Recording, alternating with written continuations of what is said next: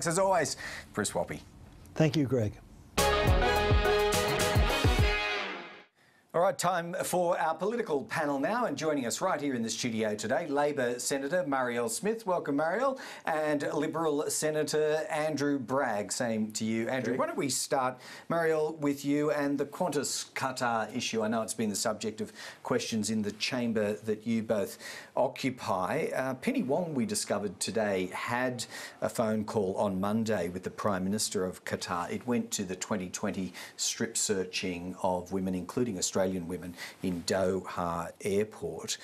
Is it clear to you why they didn't also canvass, or why she wouldn't explain to the Prime Minister the rejection of the Qatar Airways flights bid? Look, Greg, I'm not privy to every conversation our Foreign Minister has, but what I would say is these sorts of conversations are pretty routine in her course of work as Foreign Minister. The question with Qatar here, I mean, the Minister's been pretty clear. This was a decision taken in the national interest. It's a decision which is really no different to the decisions made by, the previous former coalition government of which Andrew was a part under former Minister Michael McCormack. It's a national interest question, but in terms of specific conversations the Foreign Minister has had, I'm not in those conversations. All right, but there's going to be a lot more examination around this, isn't there, Andrew Bragg, because of what happened in the Senate yesterday, the creation of a Senate committee inquiry into this very issue. Can you succinctly define for us what its purpose is? What are the unanswered questions? Well, there is a question about competition policy here, and the competition review has been a shambles. I mean, it initially was announced as not having aviation in it, and then it was announced as having it in there.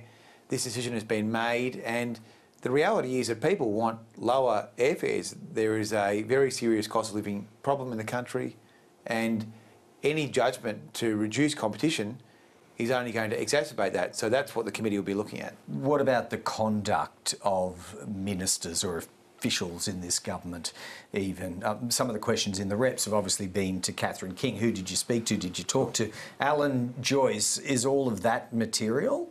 Look, I'm sure those matters can be canvassed, but ultimately the public interest here is how you calibrate the best possible competition policy and how you get the lowest possible prices. And if governments are making judgments to inflate prices for other reasons, then that would be material. Okay, and you think... I don't want to be accusatory, Greg. I mean, we need to do the work in the committee. Sure. All right, okay. It's a pretty sudden interest in aviation, though, isn't it? I mean, the former government oversaw huge challenges in the aviation sector during the pandemic, including the collapse of our secondary carrier, Virgin Australia. I mean, if you're concerned about competition, Virgin Australia was a pretty significant thing, as too was the denying of JobKeeper to Donata workers, the mass outsourcing of work in aviation, in Qantas and other firms. Like, if you're really genuinely concerned about the aviation sector, that's great. Come on board and let's actually do some things to... So you want to extend JobKeeper? That's not what I said, Andrew. I very clearly said, I mean, you guys failed aviation. You let people working in that sector down,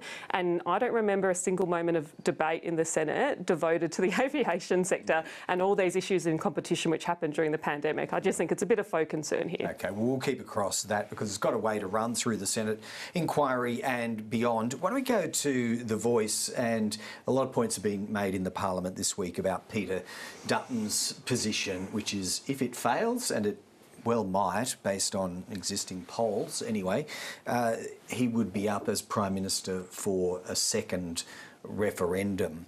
Why wouldn't Labor fall in behind that under those circumstances? I know there's a few scenarios there, Marielle, but why wouldn't Labor, for the sake of salvaging recognition at the very least, if this fails?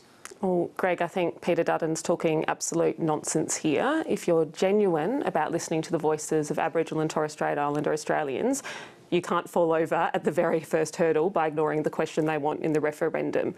I don't think anyone genuinely believes what Peter Dutton is putting up here, but ultimately it doesn't matter. Like, this isn't actually about politics. It's not about Peter Dutton. It's not about what happens in the Parliament. The only people who can determine this question are the Australian people, and I think there's an enormous sense of unity and purpose towards a yes vote, towards making a difference here. I mean, I was at the campaign launch in Adelaide last week, and it was an uplifting moment moment, because I think people know that what we're doing at the moment isn't working. We need to do something different. So I think, you know, the sooner we can get away from Peter Dutton and his silly commentary, the better, and back to the conversations on the ground about how we make a difference. Well, acknowledge we're definitely getting about 3 steps ahead of ourselves, but since it's a matter for public debate at present, put on the agenda by Peter Dutton, how does it sit with you, Andrew, this idea that don't look here at this referendum, we've got another one on offer further down the track? You'd have trouble selling that, wouldn't you?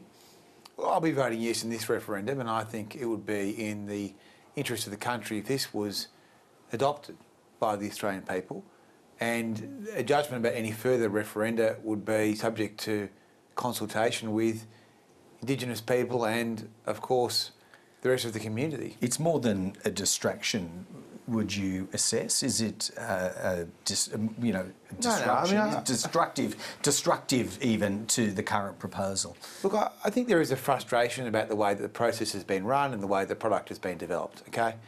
But I don't want to sound too churlish here, but that is a reality, that the loss of bipartisanship has damaged this agenda. This is not going to be an easy thing to get over the line, and I think a lot of people have frustration about the way that it's been run, and therefore alternative proposals will always be part of the public debate. You sound like you're more pessimistic than ever right now.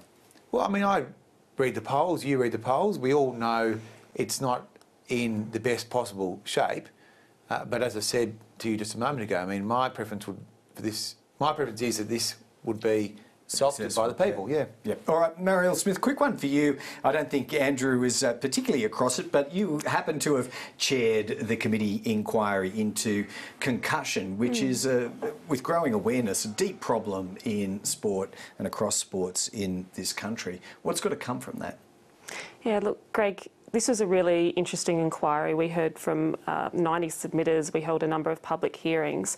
And what was really clear in the evidence we received is that when it comes to concussion in sport, there's real concern amongst the Australian public that when their loved one enters the sporting pitch, are they going to be safe and are they going to be okay, whether that's about elite sport or whether that's about grassroots sport.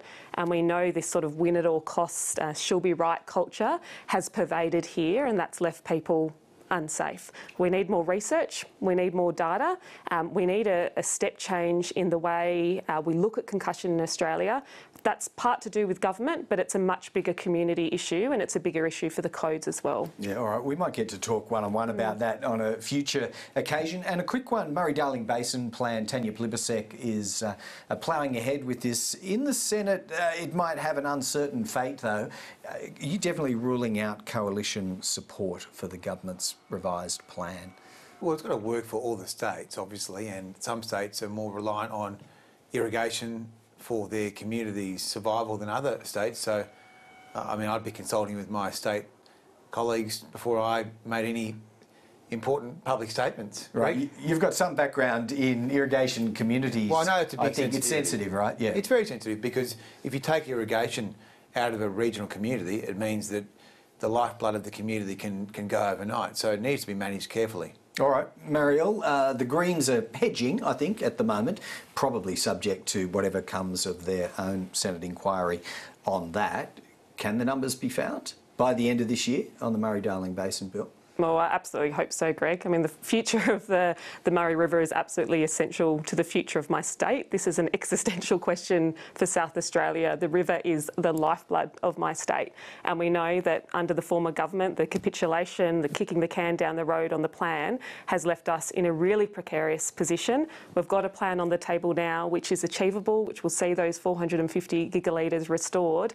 And for South Australia, this is absolutely essential. And I urge anyone with any degree of concern about the future of South Australia and the environment to get behind it. All right, sounds like that'll be the subject of much more discussion and number wrangling, I suppose, in the Senate. Marielle Smith, we're going to wrap it up there. Andrew Bragg, thanks so much for joining us once again. Thanks, Greg.